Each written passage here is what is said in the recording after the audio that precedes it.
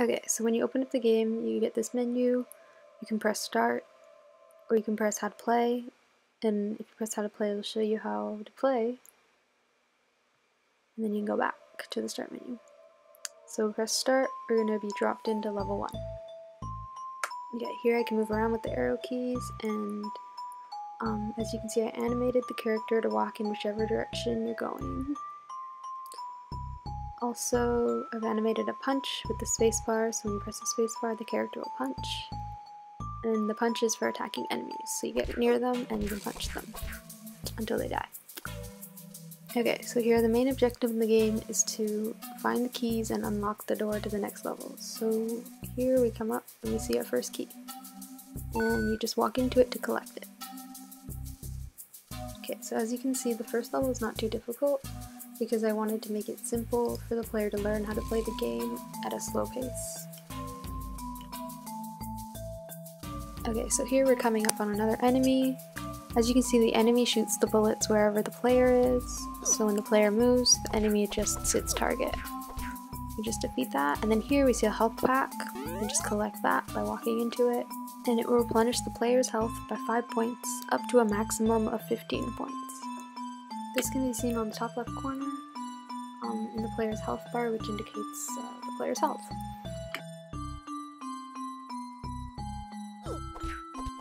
Okay, so here we see the door, and once we go through it, we're going to be dropped into level 2.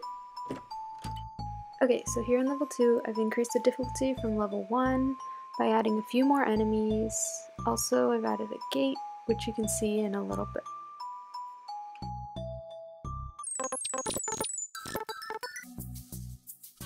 Okay, so here we can see a gate, and this gate is preventing us from getting the key.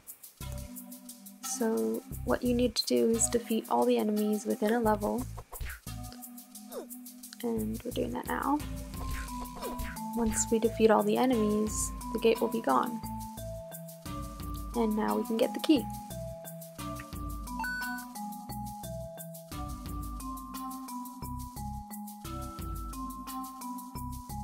Okay, and with that key, we get to go to level 3.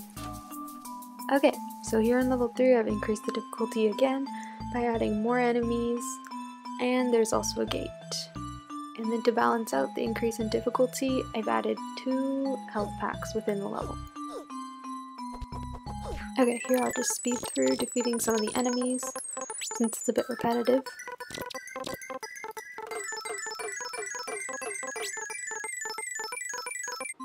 Okay, so now here's our next door, but as we can see this time, we don't have a key.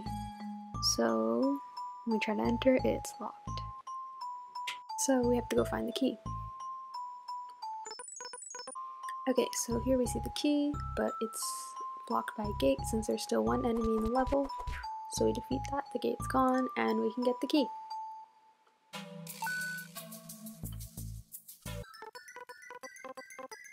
Okay, so now that we have the key, we can enter the door and go to the boss level. This is the final level in the game, and it is the most difficult level. Okay, here you can see I've added 3 health packs, and that's to balance out the difficulty of this level. We're gonna go up, and we see that the key is blocked by the gate, so we do have to defeat all the enemies in the level.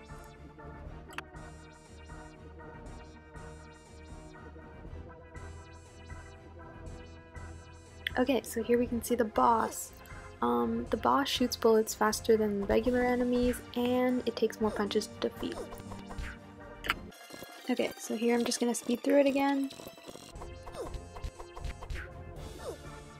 And there you go.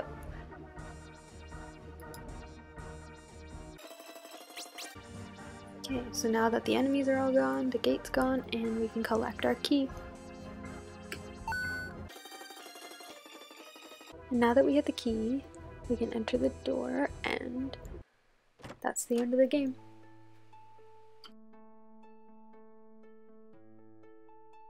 Okay, and here you can press restart, and that will just bring you back to the start menu. And here, if we want, we can start the game again. Okay, here I'm just going to quickly show you what happens if you let the enemy defeat you. and lose all your health.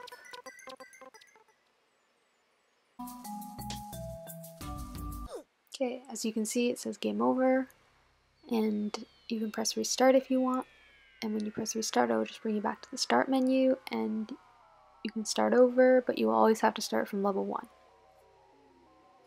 And for this project I created all the images and graphics, and for the sound effects and music I used, I will link them in the description box. Thank you for watching!